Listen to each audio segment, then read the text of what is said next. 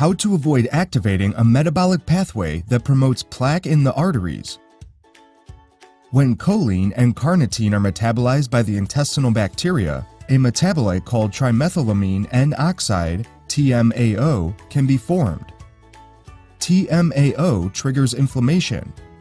Other researchers has also showed that TMAO induces inflammation and endothelial dysfunction.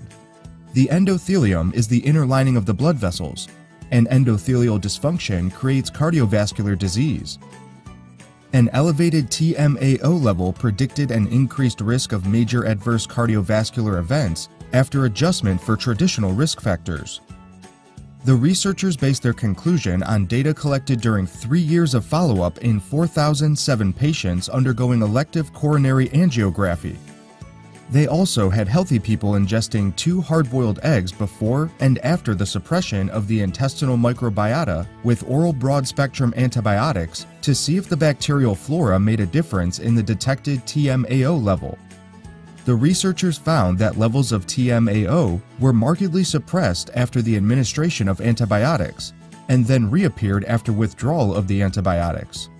This means that the bacterial flora has a lot to do with how much TMAO we are going to produce.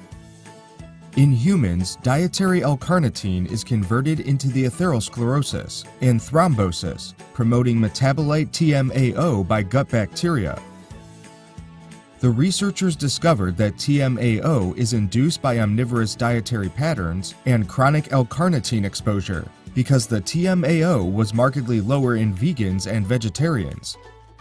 If you eat a plant-based diet and avoid animal-based protein like dairy, eggs, and red meat, your gut bacterial flora will be different and you will not produce TMAO.